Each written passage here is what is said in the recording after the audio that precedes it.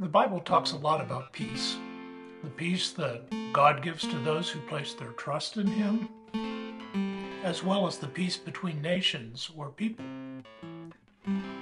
Peace is important. Paul said, if it is possible, as far as it depends on you, live at peace with everyone.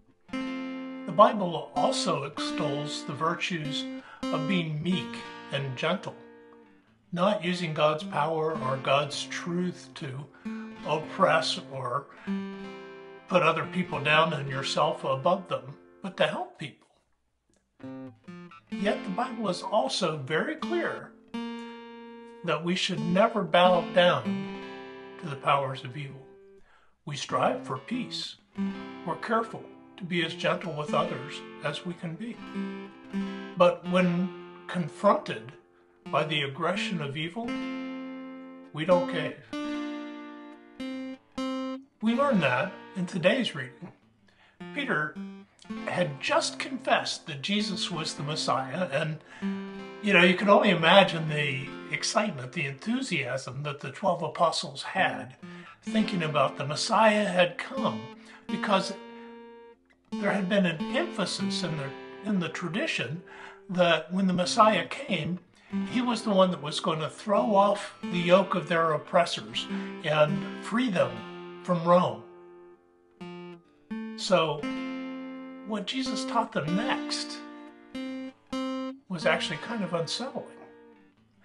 Like most despotic systems of rule, Rome's power rested in the fear of being punished, and the symbol that generated that fear most powerfully was the crucifixion on a cross that was visible to almost anyone in those days, because that's how people who crossed Rome were executed.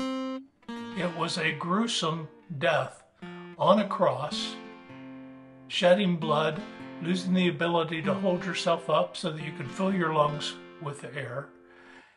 And it's something that everybody was very familiar with.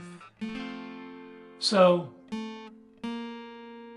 when the Bible says he then began to teach them that the Son of Man must suffer many things and be rejected by the elders, the chief priests, and the teachers of the law, and that he must be killed and after 3 days rise again. When the Bible says that, those 3 terrible words, must be killed, their minds would immediately have gone to those gruesome scenes on the cross. Peter's shocked reaction resulted in a sharp exchange between himself and Jesus. And following that, Jesus gathers not just the 12 apostles, but the crowds. And then he adds to what he had already said to the apostles. He says, not only must he die, but anyone wanting to follow him had better be prepared to join him in his willingness to die. To follow him is to take up your cross and follow him. How far should we go in our struggle for biblical justice, as depicted in Psalm 72, for example? How far should we go in our acts of mercy to those who are out of favor with our culture or in want or need? How far should we go in humbly following the lead of our Master in his clash with spiritual and earthly evil? Jesus told us how far we must go. To stand with Jesus, to follow Jesus, is to accept that the forces of evil that resist Jesus' kingdom may well exact their most horrific vengeance on us.